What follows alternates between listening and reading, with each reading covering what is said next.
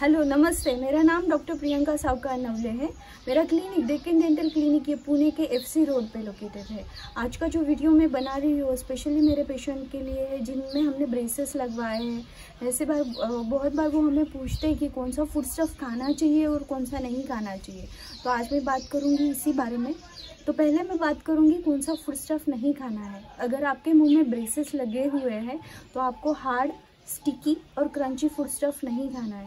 जब मैं hard food stuff की बात कर रही हूँ तो उसमें बोन पीस आते हैं, जो बहुत हार्ड वाली चीज़ें आती है, जैसे लड्डू होते हैं कुछ, तो वो सब आपको अवॉइड करना है। या पिज़्ज़ा का क्रस्ट होता है साइड वाला, तो वो भी कभी कभी बहुत हार्ड होता है। जब स्टिकी फूड की बात कर रही हूँ तो स्टिकी फूड स्टफ़ में च्युइंगम्स आते हैं, बहुत सारे चॉकलेट्स आते हैं और ऐसी जो भी चीज़ें, कभी कभी राइस भी आ सकता है स्टिकी फूड स्टफ़ में। तो ये सब फूड स्टफ़ आपको अवॉइड करना है।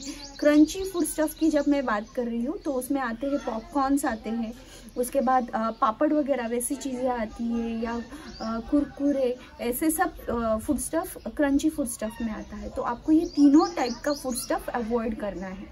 बहुत बार पेशेंट ये भी बोलते हैं कि मुझे जैसे ड्राई फ्रूट्स खाने की आदत है तो वो काफ़ी हार्ड होते हैं, तो मैं कैसे खाया करूँ।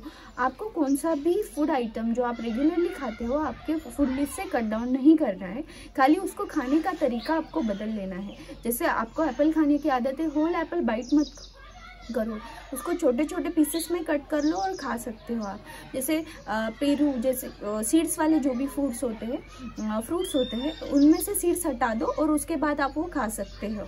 फिर उसके बाद और एक चीज़ होती है, जैसे बहुत सारे पेशेंट्स को मैं बोलती हूँ, जब तक आपको ब्रेसेस का आइडिया नहीं आता तब तक आप सब फूड स्टफ़ जो भी होता है वो सॉफ्ट ही खाओ। जैसे दाल चावल खा लिया, उसके बाद राइस में आपने करी में आपने चपाती चूर के खा ली।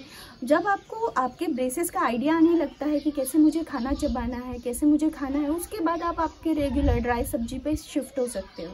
होप इस वीडियो द्वारा आपको आइडिया आया होगा कि ब्रेसेस के साथ खाना कैसे खाना है। प्लीज़ मेरा चैनल लाइक करो, सब्सक्राइब करो और घर में ही रहो, बिकॉज कोरोना लॉकडाउन के चक्कर में हम सब घर में फंसे हुए हैं। तो घर में ही रहो और अपना ख्याल रखो। बाय।